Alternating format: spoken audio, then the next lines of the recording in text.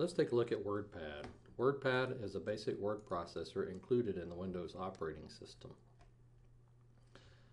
If we go to Windows Accessories, we can find WordPad there, or we can type in WordPad or even just Word in the search bar. And if we have Microsoft Word, that may come up instead, but on this system we don't. So we'll hit enter and run WordPad. So we have a basic word processor here that we can type text in and do all the things we normally think we can do with a word processor. So if we highlight this word, we can bold it and italicize it and underline it. So as opposed to something like Notepad that doesn't have any formatting and you save it just as plain text. So we've got lots of other features here, paragraph centering or left alignment. We can add pictures, we can add a paint drawing if we want to, so we can click an area and click on that and add whatever drawing we want to and have that added to our document. So we can even add pictures into our simple word processor here. So all these choices, I'm not going to go into detail on the ribbon here that you can choose from.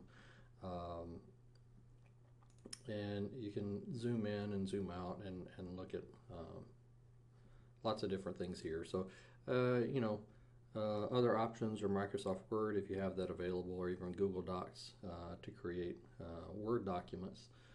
Interesting thing here is if we go up to the File menu and click Save As, the default is going to be a rich text document, which allows you to save all that formatting. But if you're really trying to produce a Microsoft Word document, we can actually pick the open XML document for Office, which is a docx format, so the same as Microsoft Word, and save it that way. And then we have that document. So if you're looking to turn an assignment in, or the person you're sending the document to is expecting Microsoft Word, you can I guess fake it with WordPad.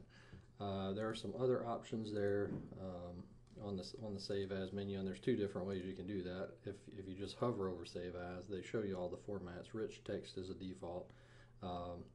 Essentially, Microsoft Word format or open document format that OpenOffice uses, or we can actually save it as plain text. So if we want to remove all the formatting, we can save it that way. We should get a warning saying, hey, it's text only, so that picture that we tried to save there is not going to be saved with it. Okay. Other stuff, a few interesting features in here. That most of the stuff is on the menu. One I look at is there's a caps toggle feature that's kind of hidden from me, at least I can't see it anywhere else, but if you do Shift Control letter A, it will toggle between whatever you have highlighted in all caps or back to the other case. So I'm hitting Control Shift A and then going back and forth between those two. So it's all caps for the word I'm doing. The other thing that's not real easy to find in here, I can't find it anywhere on the menu system, is how to add a table.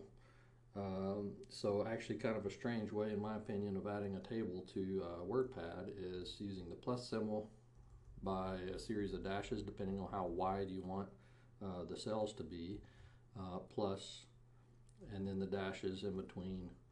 And we'll do three columns here, and so we'll end it with a plus. When we hit the enter key, it's going to change that to a table that we can add text to. So maybe column A, B, and C, and if we position our cursor right here just past the end of the cell, we can hit enter and it adds the next row. So if we were adding data in, we could add that in and just keep hitting enter after we're positioned past the end here and make our table larger. So kind of an interesting couple of hidden features there in WordPad, but so it's basically a simple word processor that you can use if you don't have anything else available that might do what you need for it to do.